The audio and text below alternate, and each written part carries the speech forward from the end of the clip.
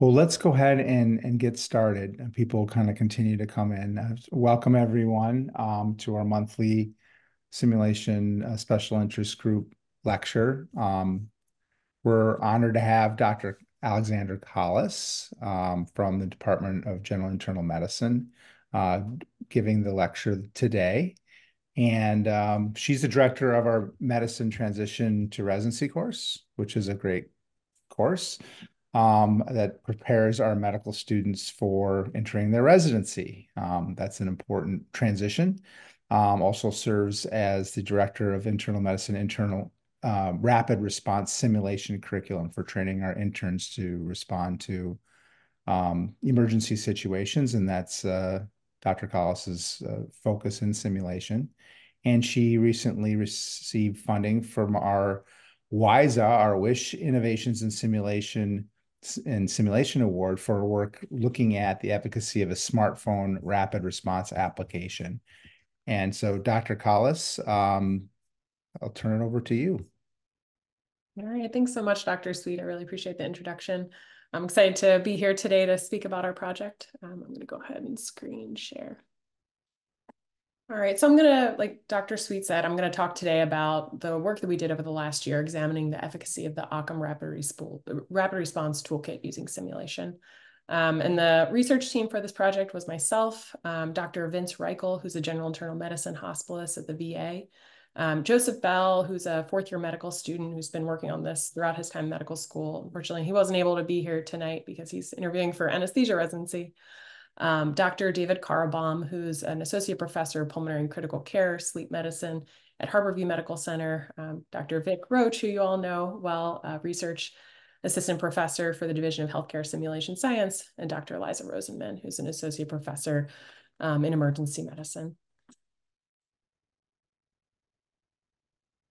And as Dr. Sweet mentioned, I'm really grateful that this work was funded by the WISA award last year for 2022 to 2023. I'm really grateful to Mr. and Mrs. Thayer for the ability to fund this award.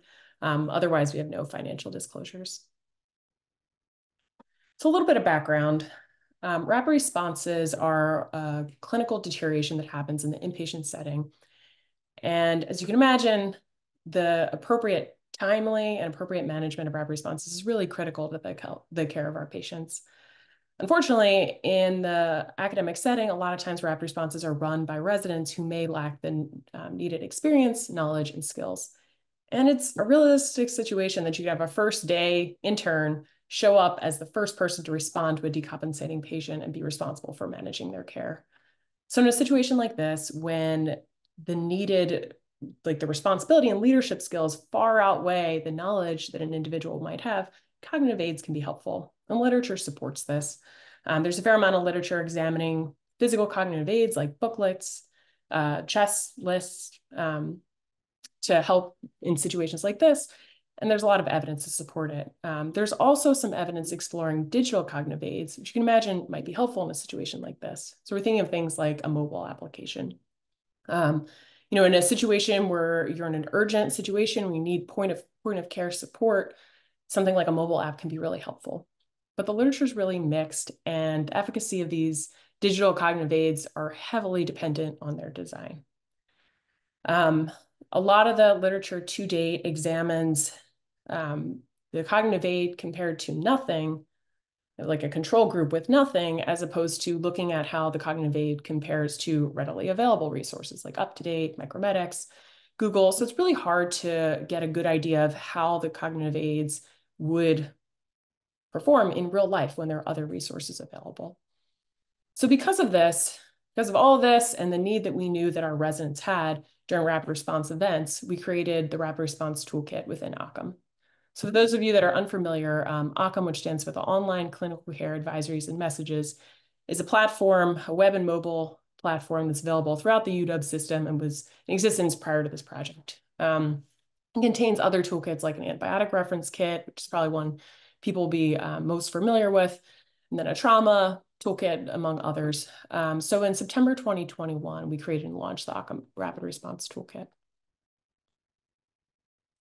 So the toolkit was really primarily intended for novice providers or residents, kind of like I mentioned, And when we designed it, we took a look at what were some of the successful designs in the literature to guide how we would design our toolkit, although there is really no set standard to date. The purpose of the toolkit was to provide immediate management cues for commonly encountered in-hospital emergencies, to provide need-to-know drugs and doses, to aid on on-the-spot diagnostics, and then while doing all that, avoid more nuanced management that might mislead users, and also avoid lots of text or material that might detract from those key points that we really wanted them to be able to find and use in real time. And then aside from the information that we included really for more novice providers, there's other resources that could be used by anyone of really any experience level as well as nurses. That includes things like ACLS cards. We have lists of the emergency numbers within our hospital system that you can actually dial through the app. We have lists with equipment use and location, and then hospital policies. So I want to take a couple minutes just to explore the app, familiarize you with how it works. So this is just what the app would look like on your phone, the OCCAM reference kit. And then if we take a look at the rapid response toolkit itself, you can see it's organized like this. So we have 4 main categories that things are broken down to: altered mental status, shock, respiratory distress, and arrhythmia. And we selected these 4 categories by reviewing the rapid responses that happened at Montlake and Harborview from January to December of 2020. We took a look at all the rapid responses that occur, and there's almost like 1,200 at each hospital, and categorized the reason for the calls, and then decided on these 4 categories based on that. Additionally, we have cardiac arrest, and that's where the ACLS cards are, as well as equipment use and location, and then the emergency response teams where you can find those emergency response numbers. So looking at the application, I'm going to give you a little example of how most of the sections look. So if you were to collect or select shock, you can see it takes you to a section that has undifferentiated management and then different categories of shock, followed by drugs and doses at the bottom. This is what most of the categories look like. If you were to select undifferentiated shock, you have some cues as to stabilize, focus history, focus physical exam, and labs. And each of those categories can either be expanded or collapsed. And I want you to note too, under where it says stabilize, in addition to having drugs, doses, kind of very distinct pieces of information, we also wanted some management cues like assess airway, breathing, circulation, give O2 ventilate, establish IV access, and then you can see it says call the rapid response. So what are the management cues you need? What resources do you need to activate? And what care teams do you need to activate? And most of the categories are going to look like this. And then here's an example of the drugs and doses. Again, each of the categories contains one of these. And the goal of the drugs and doses would be for the person that maybe already knows exactly what they're treating, knows how to treat it, they just can't remember the drug or the dose. So you can go directly to this category. And for example, this is for altered mental status. We have hypoglycemia, seizure, narcotic overdose, and the user can just expand that area and figure out exactly what the drug and dose is that they might need. So to study our toolkit, we looked at 2 specific scenarios that could occur: anaphylaxis and SVT. And I'll talk a little bit more about why we chose them in a moment. But part of it was we wanted users to have to navigate within the toolkit and deal with 2 disparate scenarios. So first, I'll show you what anaphylaxis looks like in our toolkit. So there's 2 ways you can access anaphylaxis. First, if you click on respiratory distress, which is going to be the most obvious way to get to it, we have respiratory distress, initial management, kind of like we had for shock, differential diagnosis, and then anaphylaxis. So it comes up pretty quickly. But then we also thought people might think anaphylactic shock and access it through shock. So we also embedded it within shock. And you could see here shock, undifferentiated management, several categories of shock, and then anaphylaxis, which probably most people won't access it that way, but we have it there because we want people to be able to find things. And we have a lot of information embedded in the app that's distributed in different categories like this, so that even if you don't know how to use our application, you'll be able to find the information that you need. So if you either go through respiratory distress or shock, you get to this anaphylaxis page, which includes initial management, further management, and anaphylaxis signs. And we have some of those initial management cues like assess airway, breathing, circulation, give oxygen if needed, consider intubation for angioedema. But then very clearly there we have the drug, epinephrine, 0.3 milligrams, IM, mid-outer thigh, 1 milligram per milliliter. So providing all the information you would need in one place to dose the medication. And part of the reason the application is designed this way is when we looked at successful designs in the literature, there was kind of three main things that came up. One was branching, which you think of like a flow chart. Two was linear, which is more like a checklist. Do this, do this, do this, do this. And sampling, which provides key pieces of information that are kind of isolated and easy to find. And there's evidence that sampling might be better. So this is kind of structured more in a sampling structure where you can look at this. If all you need to know is the drug dose, it's pretty easy to find that without feeling like you have to do a step-by-step.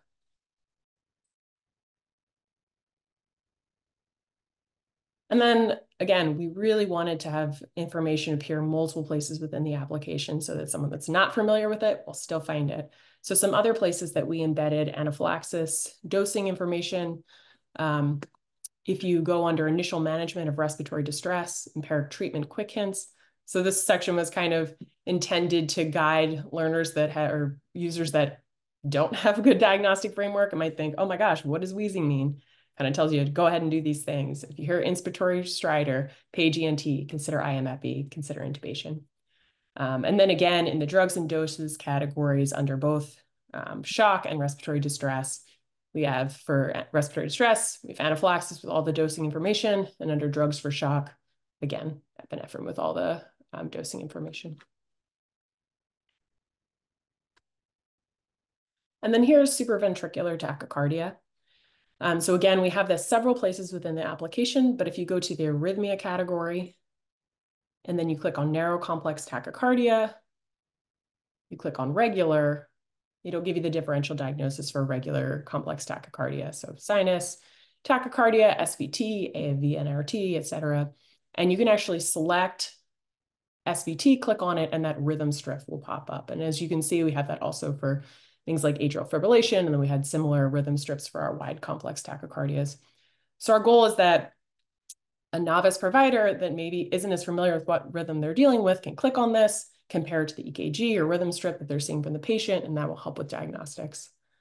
And then you can see under treatment, again, we have the drug, the dose, adenosine, 6 and then 12 milligrams, and then also some management cues, vagal maneuvers, page stat RN, EKG strip running, hook the patient up to a defibrillator.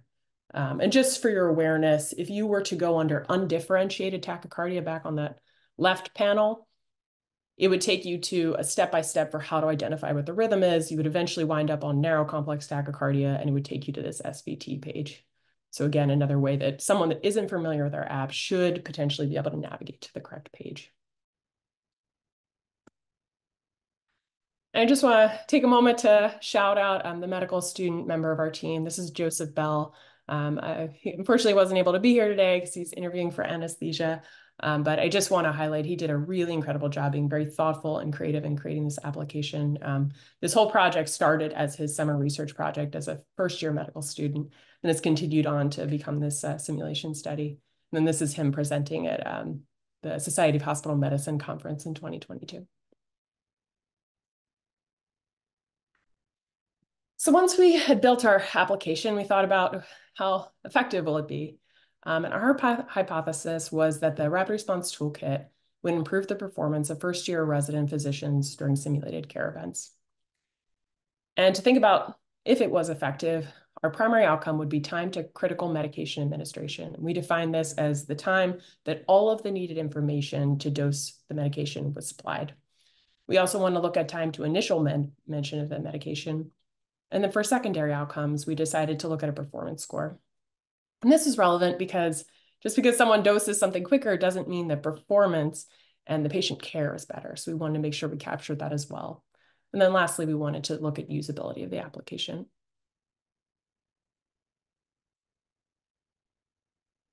So we completed a randomized controlled trial from November of 2020 to February of 2023. We recruited first-year residents from every residency at UW, including pediatrics.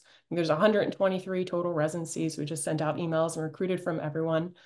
We had two arms of the study, our control arm and our interventional arm. And both arms participated in the simulation, which I'll describe in a moment. But prior to the simulation, both treatment groups were given a study-owned cell phone, iPhone, and on the iPhone was a sign out on the patient, which you can see here. Every phone had the Safari app and the UpToDate app on it. And the participants were told they could use any resources that they could access, like UpToDate, they could Google whatever they wanted on the app during the simulation. And then additionally, the intervention arm had access to the OCCAM Rapid Response Toolkit. And they were told they could choose to use it if they wanted, but they didn't have to. And then before we sent them into the room, right as we were starting the simulation, we screen recorded on the cell phone. So that meant that later we could go and we could look back and see exactly where they navigated to during this simulation. So at the start of the simulation, we gave them a prompt. We kind of, for the group with the toolkit, the only thing we did was just briefly explain the purpose of the application, but we did not give them any instruction on how to use it. And actually, just to include this now, we surveyed the intervention residents that wound up using the toolkit, and almost none of them had actually used it before. So we didn't have any training for them. So the premise of the simulation was we had an 18-year-old patient that could potentially be seen in pediatrics or adult medicine. They came into the hospital, developed anaphylaxis, and then once the anaphylaxis resolved, developed SVT. So this is the prompt that we read before they went into the room. You were the intern alone overnight, and you were paged about a cross-cover patient, Taylor Robinson. Taylor's an 18-year-old woman with a recent history of several episodes of syncope that have not yet been worked up. She presented to the ED yesterday with lightheadedness and was found to have a UTI. She was started on ceftriaxone and narrowed to Bactrim this evening. You were paged to her bedside due to shortness of breath. You may now enter the room. So the flow of our simulation was the participant would enter the room, the mannequin the patient would say that they felt short of breath, like their throat was closing up, tongue was swelling, lips were swelling, and they had a rash on their chest. The participant should then give 0.3 milligrams of IM epi, 1 milligram per milliliter concentration into the thigh. And once this was accomplished, the anaphylaxis resolved. If one or any of these steps were not completed and 10 minutes had passed, at 10 minutes, then the nurse would go ahead and administer the IM epi, call that out to the participant, and anaphylaxis would resolve. 2 minutes after resolution, the patient would start to say that they felt like their heart was racing. At that point, telemetry would show was SVT, and then the participant would need to give adenosine somewhere between 6 and 12 milligrams once, and then that would work, and they would give another 12 milligrams of adenosine. Once those 2 steps had been completed, there'd be resolution of the SVT. If one or any of those steps had not been completed at 15 minutes, the simulation would end. Here's an image from one of our simulations. So we completed these simulations at Montlake and Harborview. We had 1 participant per simulation. We used our SimMan mannequin. We recorded all the simulations on video, audio record. And we had 1 standardized participant that played a bedside nurse that really didn't supply any additional cues. And once we had crewed all these video recordings, our research team went back and assessed time to critical medication administration, as well as time to initial medication administration. So for the 2 simulations, anaphylaxis and SVT, we defined critical medication administration as when they had delivered all the pieces of information that would be needed to dose the medication. So for anaphylaxis, that was the drug, dose, route, concentration, and location. And we chose these because these are the pieces of information you would need to dose epinephrine, and the dose of epinephrine and route and location you would use for anaphylaxis differs from the route, location, concentration that you would use for a code, like cardiac arrest. So we felt that this was an important differentiation. Interestingly, too, there was a case at Harborview a couple weeks ago where epinephrine was dosed for anaphylaxis using IV epi, the wrong dose, using the code dose epi. So this actually is a clinically important differentiation. And then for SVT, we included the drug, the dose for the first dose of the medication, and then the dose for the second dose of the medication. And our team went back, reviewed the videos, extracted these time points, and then one of us reviewed all the time points, and then the rest of the team broke them up, like divided them amongst themselves. So we did each time point in duplicate. And then next, we assessed a performance score. So using expert opinion from our group, as well as some external review from various content experts, we came up with a performance score for each scenario. I'm just going to show you the anaphylaxis one as an example, but in addition to those medications, we really wanted to capture the management steps. So things like obtain vital signs, ask for events leading up to the rapid response, verbalizes the diagnosis, evaluates IV access, kind of those best practices to any rapid response and specific to these scenarios. And then as you can see, within that, we also had components of epi dose being correct or components of the drug, and then providing the details of the drug without prompting. And I just want to talk a little bit about that. So we decided to include the details of the drug without prompting because in a real life situation, if all those details of the drug are not bundled together and given all at once, it's possible either the drug dose is delayed or the drug is given too soon before all that information is there and then given incorrectly. So our SVT performance checklists look very similar and also included the dosing and details without prompting. And then we collected a system usability scale. This is a validated checklist where 80 or above is good and 90 or above is excellent. And we just did this with the intervention group that had used the simulation or used the application during the simulation.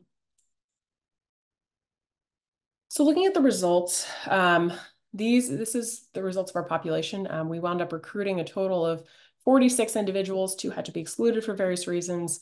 So we had a total of 44. 55% of those were internal medicine or internal medicine prelim year. And then we had a scattering of other specialties that we recruited. It was 22 in the intervention group and 22 in the control group, and they're pretty much equally dispersed. Looking at the demographic data that we collected prior to the simulation, again, pretty equal distribution between the intervention control group. And specifically, we asked about previous medical experience, medical simulation experience, previous experience working in healthcare, and the number of rapid responses, code blues, or other high acuity resuscitations they've participated in, as we felt this might skew the data one way or another, but they're pretty similar between groups. So looking at our time data. So we found a statistically significant decrease in time to complete medication administration for epinephrine during the anaphylaxis scenario and both doses of adenosine during the SVT scenario. And in addition to being statistically significant, if you look at the difference in minutes between the control and intervention groups, for epinephrine, it's almost 3 minutes. For the first dose of adenosine, it's almost 4 minutes. For the second dose of adenosine, it's almost 10 minutes. So not only is that statistically significant, but it's pretty clinically significant when you think about the time to treat someone that's critically ill. Those are pretty big differences. And then we looked at time to first mention of the medication. And this was kind of interesting. The time to first mention of epinephrine was not different between the groups, although it was statistically significantly less in the intervention group compared to control for adenosine. And I think this is notable because epinephrine is kind of a commonly used medication for anaphylaxis, and probably most of our participants went into the simulation knowing that piece of information. So it's not that surprising that they had equal times to first recognizing they needed to give epinephrine. But even with that, the intervention group had all the information they needed to actually dose it a lot quicker than the control group. And then if we look at something like adenosine for SVT, that might be a drug the residents didn't really have in their back pocket the same way. So that might be why we saw the difference.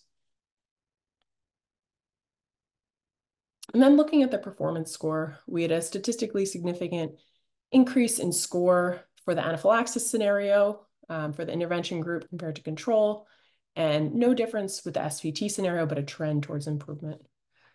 And again, this is also kind of interesting because before we did this study, our research group actually hypothesized that performance scores might be worse in the intervention group because we thought, okay, they're going to use the app, they're going to get to the medication quicker, they might skip some of those management steps, or they're just so immersed in the application, they're going to miss those management steps. So the fact that we had somewhere between a neutral and positive effect from the application was surprising.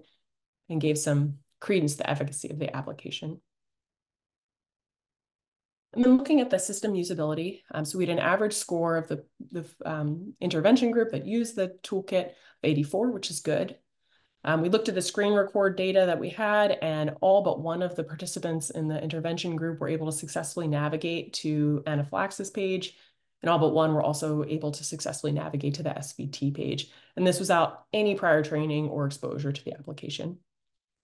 And then on a 5-point Likert scale, we asked some survey questions after the simulation, and the intervention group almost all found the toolkit to be very useful, and almost all said they were very likely to use the toolkit again in the future. And then lastly, we asked all the participants to just volunteer what some of the resources they might use in a rapid response would be, other than our toolkit. Majority of them said UpToDate or Google, and then there's some of the other resources that they volunteered.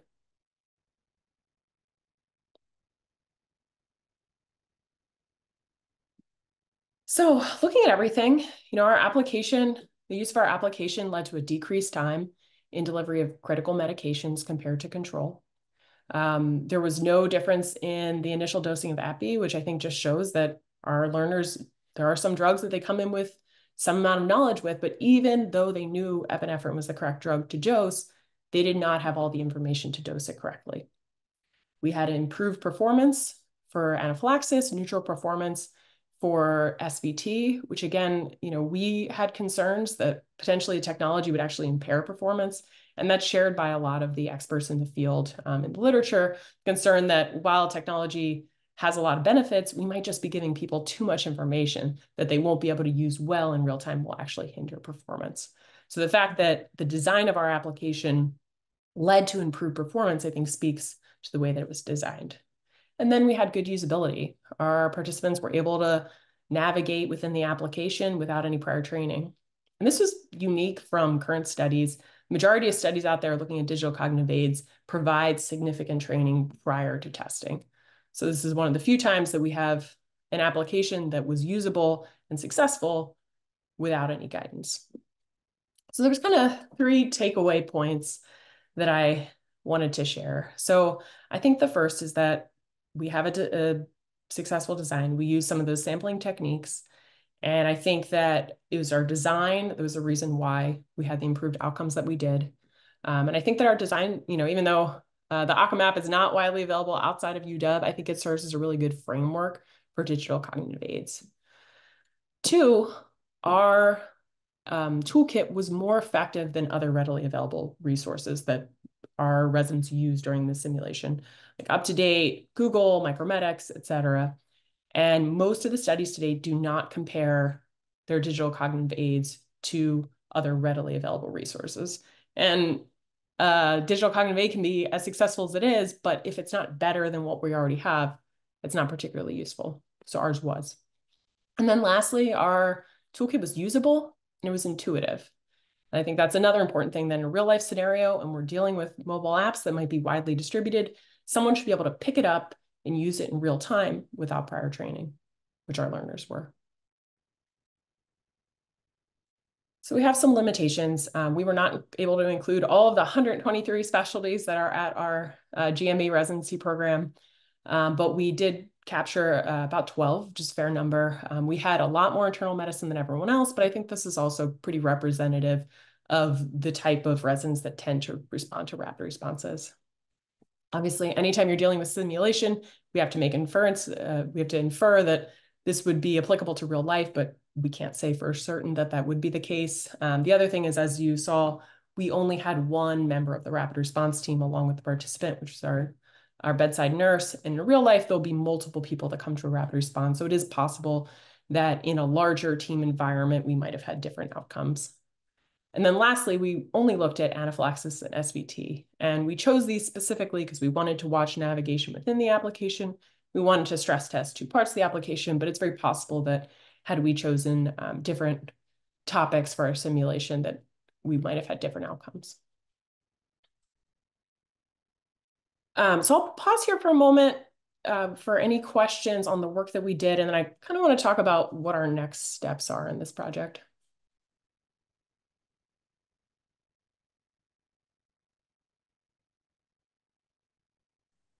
Anyone else have questions, comments? This is great, Alex. I had some questions, a few of them. One is, were the evaluators blinded to the treatment versus the control? Yeah, thanks for asking that. They were. So we specifically, we gave, part of the reason we even gave the cell phones was so that you couldn't tell if they were using the application or not. And then it wound up being useful in other ways. But we also tried to position the camera so you couldn't see what was on the cell phone. So really, when you're reviewing the recordings, you couldn't tell whether they were using it. And we also had the people evaluating not be the people starring in the simulation. So there would be some blinding. So it's interesting, looking at the other aids that are available. So I'm trying to like understand or picture. So they come into the study. Again, they were given, half of them were given this aid and say, this one, download this or put this on your app on your phone. But then the other folks, did they understand? They must know that they were evaluating the app, right? So there Correct. might be some bias, it might be some bias towards in using it. And then did the people that downloaded, did they actually, those that were in the control group, did they all use the app? Or did That's a they good go question. somewhere else? So we gave them our own cell phone, so it was already on there. Oh, okay. But and it had everything and we screen recorded. But looking back, they all did use that. They didn't have Okay. to. There was a couple circumstances where they didn't use it for a while, and we'd have to kind of actually Hmm. quantify what happened. But interestingly, they weren't performing the correct clinical actions, and then after failing out several times, opened the app. Okay. Um, but they all wound up using the app for each scenario. I'm curious because you asked them at the end what things that they would potentially use. Since you traced it, do you know what they did use during the simulated codes, those in the control group, or even those within the treatment group, if they might have used something different? I looked at what they used in the treatment group. We haven't explored the control group, and that's kind of next steps. But the treatment group, mostly, I think it was up to date and then just Google searches. One limitation study too is we only had the up to date app. We didn't have micromedics. We didn't have some of the other things that they do commonly use, although up to date was the most common.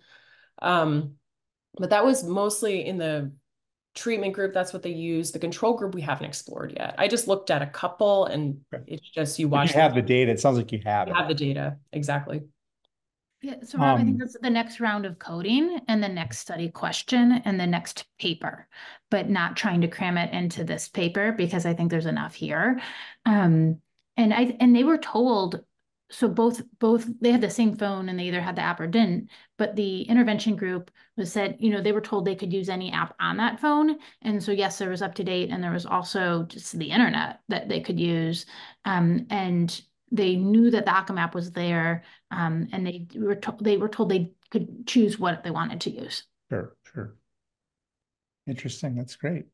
Thanks. Um, so I know you're going to transition. I mean, other people may have questions too. I don't mean to Not as any. much of a question since I'm part of this group, but Yeah. I was, as I was listening to you present, Alex, I think one thing we've talked about how we tested two of the scenarios that the OCCAM app represents, but when one wants to look at the potential harm of technology, one thing that we could do in the future, this will be way down the road, but what happens if someone ends up with a scenario that doesn't fit one of the buckets on the app?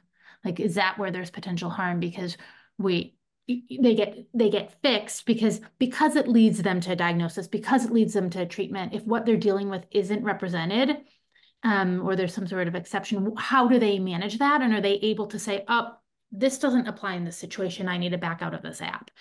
And that's another question we could consider exploring. Yeah, that's a really good point. How do they know when to kind of fail out of the app, put it down, and revert to other resources or whatever their training is? Yeah, I mean, it's a very focused study and it looks very, very promising. I'd be a little careful when you're publishing this or presenting this out there in that there's one statement I think you made about comparing it to the other aids, because you really aren't comparing it to a specific one. It's not like you compared one versus the other because there were so many other ones that they could do. So I would just phrase it a little bit differently in the manuscript or whatever when you put it together.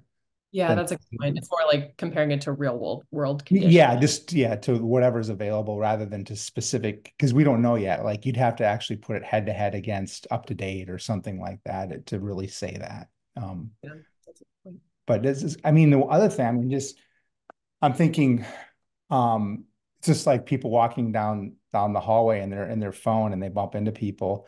I mean, so they're going to be on their looking at their phone. I mean, what happens if are you looking at hands-free things? Or what if they have to do chest compressions? I mean, I know there's a lot of people in the room, so like one person could be doing that and the other. But like if just to free you up, if there's a way to free your hands up so you're not, staring at your phone and you're looking at the patient more than the phone. Yeah, it's true. Is it going to impede, maybe I not don't the think it will, but I'm just like, as far as your future designs, I could imagine thinking about something that doesn't require you to stop looking at the patient and looking at your phone rather than and taking up a hand even. There's things that those are disadvantages to any, digital cognitive aid if you have to then get physical or get in there. Yeah, that's a really good point. It'd be interesting to think about how else it could be presented. I'll probably take this as an opportunity to talk about next steps then, because I would love to get thoughts from the group too. So just to kind of show you what the screen record and the videos look like.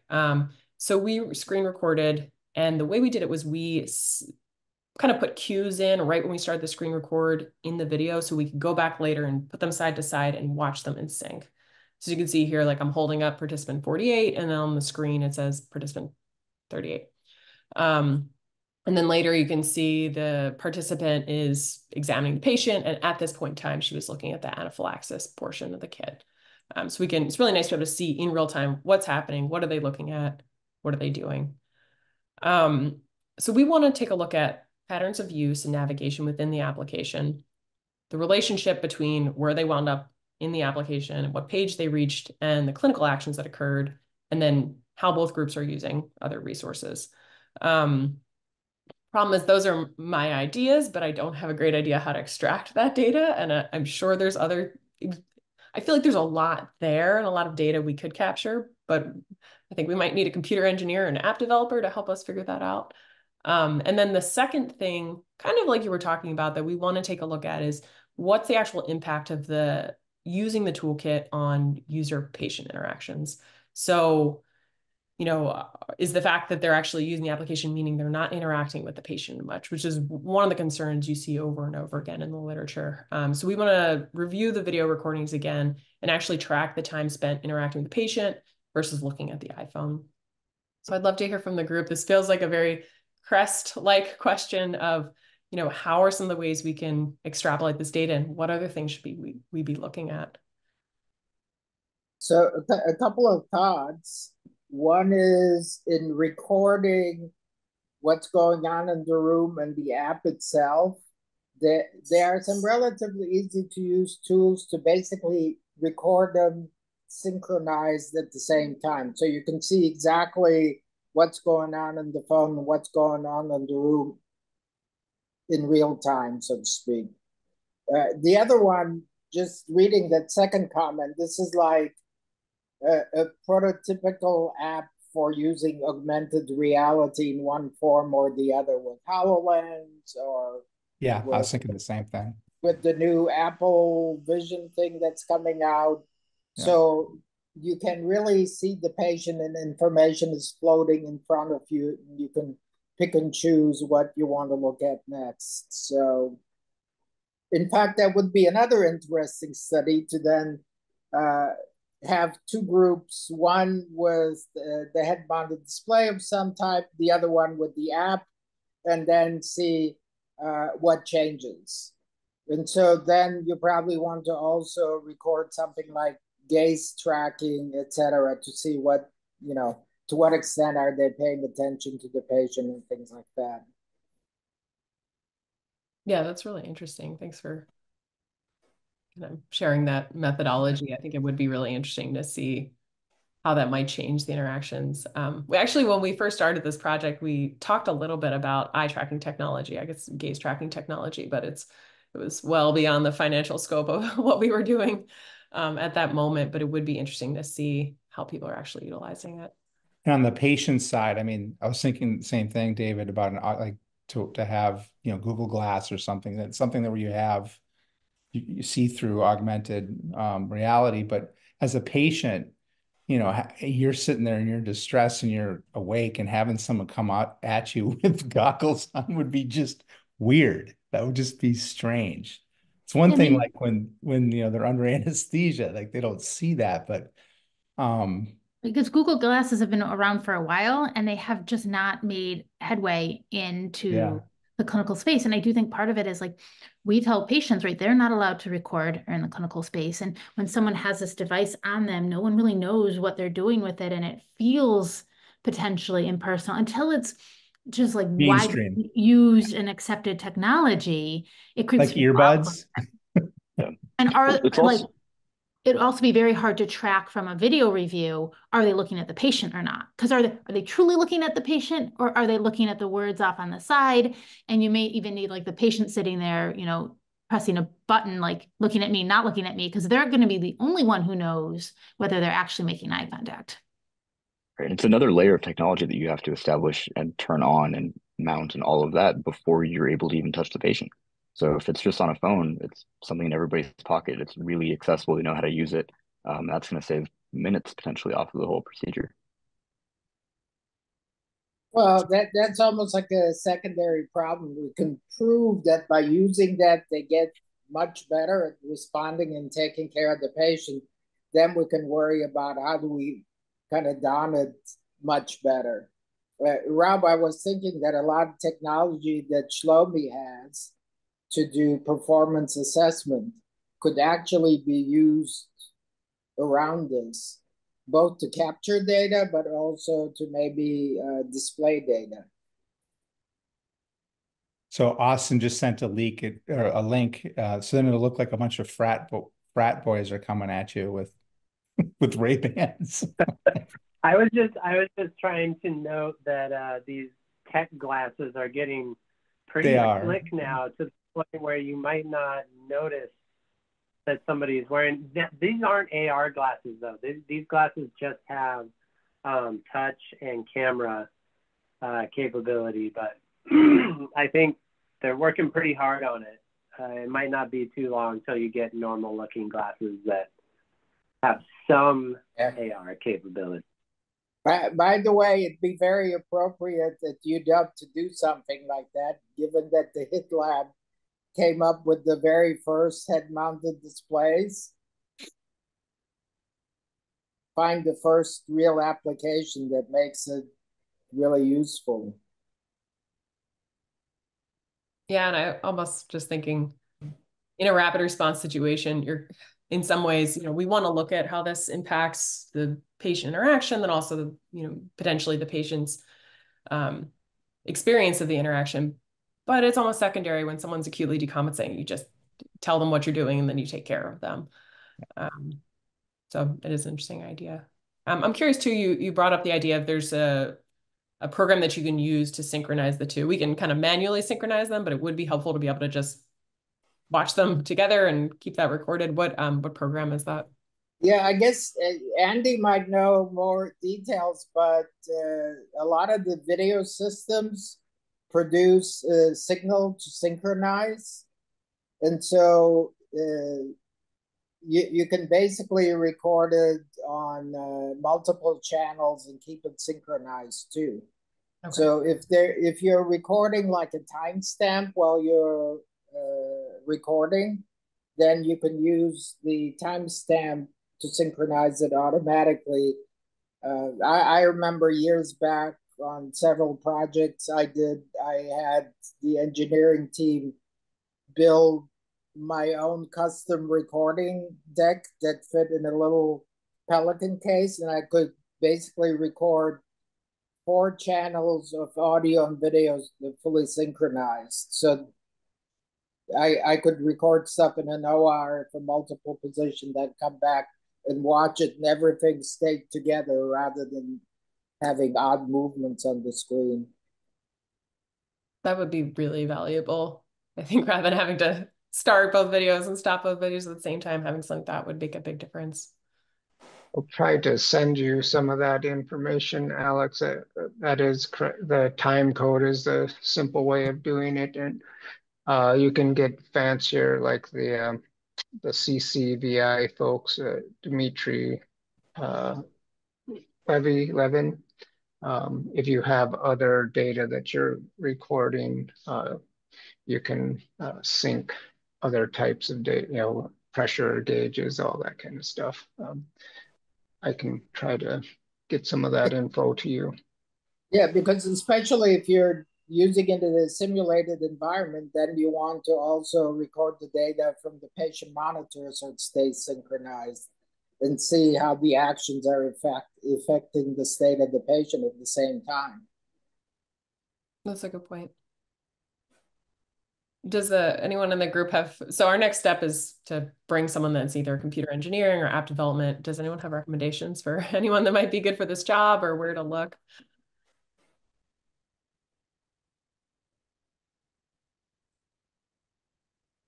I guess, I don't know if Andy wants to. South Lake Union and throw a stone, you'll hit somebody probably who can do it.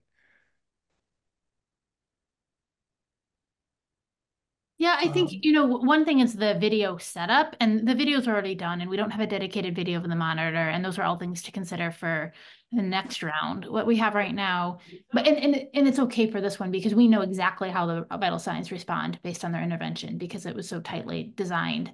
But I think the other question is like, what is the useful data we want to code for, right? So whatever, we figure out how to synchronize these two, we get our screen record and the video of the participant side by side.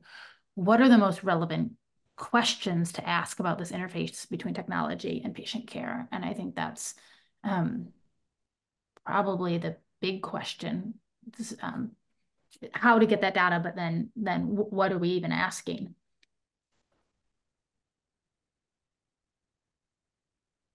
Yeah, I guess in a way, if you were using standardized patients, then you could also ask the patient how they were feeling about their interaction with the learner.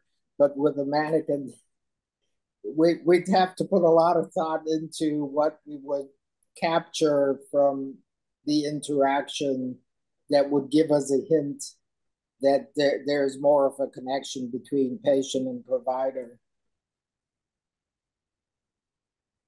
Is there a plan to look at consequential evidence as far as, actually getting this into the hands of, next July's interns and seeing how they do? And can you establish a, baseline data around time, the metrics you're looking at, and then see if this, impacts that, makes it less. You mean like in real life patient? Yeah. I mean, if you probably can sort out time, when time to code is. It's all documented when things are administered, and everything. So you might have that data and maybe spend now collecting that data baseline, and then with the new class, but you'd have to look at specifically where the interns are there. And that's the other problem. It's a team, right? Like you're saying. So they may not be there alone. So there'll be influence from the team, which makes that makes it a little challenging, actually. Yeah, but from the patient's perspective, they couldn't care less if it was just the resident that did it or if the team did it. So from the system perspective, the question is, are we helping the patients faster or not, period? But then you'd want to have access to everyone, and the more senior folks answering know these things like the back of their hand. They probably won't need it. Right. Yeah. So it'd be hard to do a study like that because they'll be influencing what's actually happening. Don't you think? Or maybe not. Will the intern they're the first there? It's usually a nurse. I think you're right. I think it's usually we're going to have documentation if a rapid response nurse is called. The rapid response nurses are experts in drugs, the doses, all of those things. especially if an intern responds either with someone else, like an attending or resident, or they're kind of just deferring to the nurse. And there are times where they're going to be alone, which is where this app would be most helpful, but then we won't have the documentation. Yeah. It's tough to isolate the impact of just training that one person. Like you'd need to, yeah. The other part that would be tricky is we probably wouldn't have access to knowing when the rapid response occurs until they kind of do their data collection Q quarter. And then it might be too late to even know if they use that application or not. I mean, I think it's one of the big limitations here, right? Is these interns are not operating in isolation, but I think till they get to the point of activating a rapid response, right? So they're called for a rapid heart rate, or someone has a clinical decompensation, but no one has activated an rapid response yet. This is where it may really help them, and nursing, right? I mean, nursing can use this. This is, and then that might get them to escalating that care faster, and in the meantime, operating with a little bit more confidence in what their role is. And I know that is a goal of the institution, is to get from what you just described, early activation rather than delayed. Is that something you think could be measured? Potentially. Yeah, I mean, actually it could be, because usually there's a page that goes out, or a Epic chat that goes out, and then we know what time the rapid response was called. So if there would be a way to get that list of the rapid responses called, the page time, which could be findable, but within a time period that we could then go back and ask the learner, did you actually use the application? And did that influence how you proceeded? It'd be hard to know, like, did they just pop it open? Did they look at the right page of the application? They probably wouldn't remember that after the fact, but maybe if there was some pre-teaching on, hey, we're doing this study, then it might be easier to capture that. The one thing I was thinking is, I almost wonder if the emergency department is a better place, because you might have people, well, I guess attendings are pretty much going in when someone's sick, but things happen a lot quicker and maybe in more discrete time periods. The problem is we don't have activation of rapid responses or code blues, so you wouldn't have that outcome data as far as escalation. Yeah, that's true. Yeah, it's a good point, though. I think there probably is some way to look at it in real time, because we keep all the information on what time the rapid responses are called, what the outcome was, if the person was escalated. Even just looking at, was the person appropriately escalated, and was the app used, might be an interesting question. It's like, can you take a rapid response activation and backtrack when nursing first alerted a team member or something, and figure out that time difference? The one thing is the residents are already using this app quite a bit. So it's not new, but there's a new group and they might not always use it. So there is going to be a comparison and control. But Liza, you're saying, I mean, maybe using this for the nurses as your target, because they are usually there first. Yeah, that's true. I wonder if, I mean, if having them be your target learning audience, maybe you can impact that all important metric of time to activation. That's true. Yeah, because a lot of our application is, at this point, you should be calling a rapid response. That's a good point. And you would have a little bit more control, because they're definitely not using it now. So you could potentially maybe have one unit say, hey, take a look at this app. Let's train you in it. And then not do that broadly. And then on the other side is the metric of how many times was it, I don't know if there's ever such thing as an inappropriate activation. Do you think that there is? Yeah, there's ones where they show up and say, all right, we don't need this. Yeah, I mean, maybe those would increase, but then again, maybe they would decrease because, I don't know. That's a really good point. So from a resource utilization, that would be really important. I think, we always err on the side of, being oversensitive and calling these things and not penalizing people if they were, uncomfortable or needed help. I think the problem is, by the way the app is designed, they're using it. If it's relevant, it's going to get them to call a rapid response, right? If it's not relevant, I'm not even sure where they'll end up in the app. But unless there was a pathway added to, like, low acuity pathway, but I don't know what that would look like. Right. Yeah, I was going to ask almost a similar question. Might we need to then create a modified app that is more appropriate to the decision-making process of the nurses rather than the residents? I think this could be applicable to them. I'd have to look through again and see if there's, I mean, there may be things that just aren't, like maybe they won't be interpreting the EKGs, but it's pretty streamlined. And we really did avoid that next steps and more nuanced management. So just things like check the airway, breathing, circulation, call, rapid response, consider calling anesthesia. So I think it actually would work. And I intended it that it could be used by the nurses. I just don't think they really use it. But I think it could work. Alex, thanks So for Alex, presenting. want to wrap? Sorry, go ahead. I just had a quick question. Did you notice any reluctance or hesitancy by a user who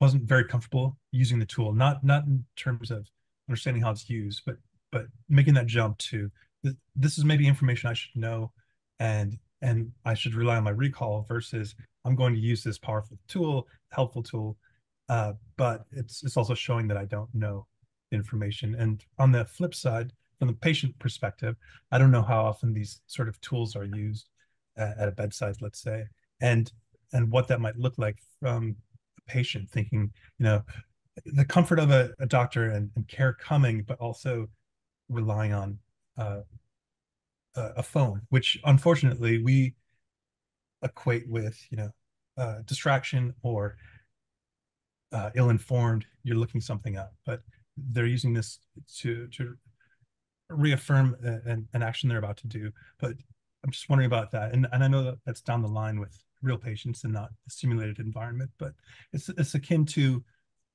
the conversation about bringing goggles into a patient's room. If you're not used to it, you're relying on your old ideas of what people are doing on a cell phone, and not that it's a tool that's going to improve their care. Yeah, that's a really good question. For your first question, was there reluctance? It actually was interesting.